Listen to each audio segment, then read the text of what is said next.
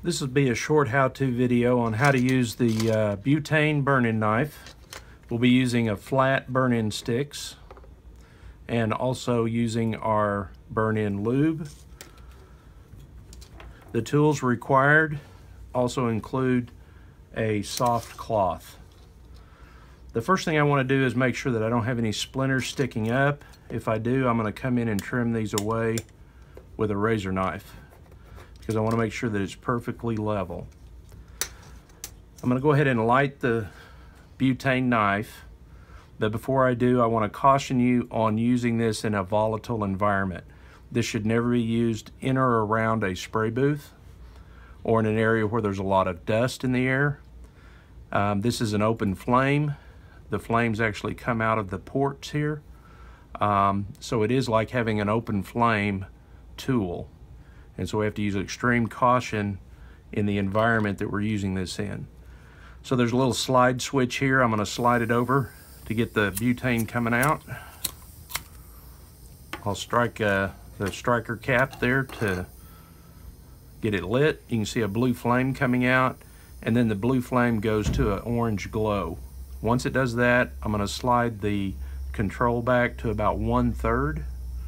That should provide plenty of heat for the operation that we're going to do. I have a couple of colors here I'm going to intermix together.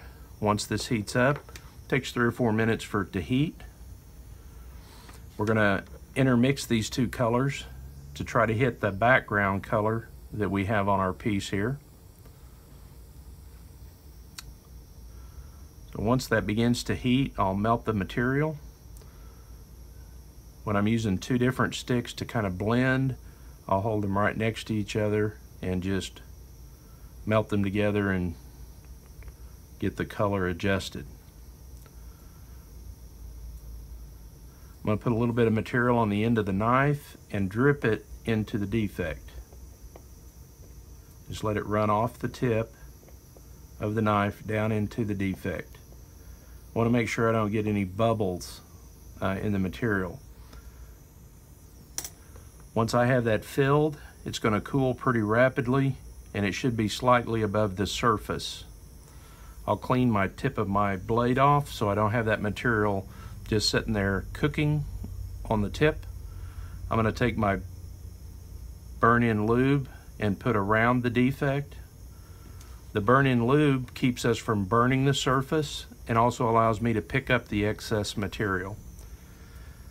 I like to go across the grain with a motion like an airplane coming in for a touch-and-go landing. Lay it on the surface, let it touch it, and then transfer the material to the rag immediately.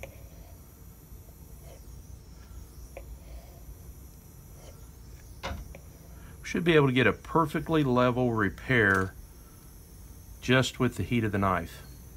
Now that feels real good, so I'm going to go ahead and wipe off my knife blade, turn off my knife, and prop it up out of the way, making sure it's not up against anything that it could damage.